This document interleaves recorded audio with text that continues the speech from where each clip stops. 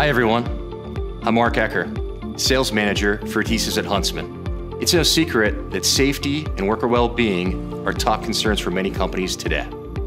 So when choosing an adhesive, in addition to performance properties, it's important to consider how a particular material is handled and stored, as well as the conditions for the person handling the adhesive. Many adhesives on the market today not only have a flammable classification, but higher toxicity profiles. This poses a risk to operators and adds costs for protective equipment and specialized storage areas.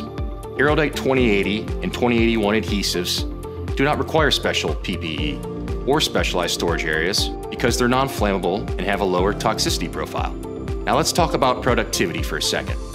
With other adhesives, surface preparation and the use of primers are required to achieve optimal bonds, adding time, labor, and costs to the overall process. With Araldite 2080 and 2081, there's minimal need for surface preparation, saving your team time and saving your company money. Now, if you're bonding plastics, Araldite 2081 is the best choice. It's optimized for that particular substrate. But both adhesives bond metals, composites, and other materials. And the benefit your team will enjoy the most? There's virtually no odor. Araldite 2080 and 2081 adhesives have a 90% lower odor profile than most traditional MMAs on the market today. So your team will thank you. To learn more, visit the Huntsman website or send us an email.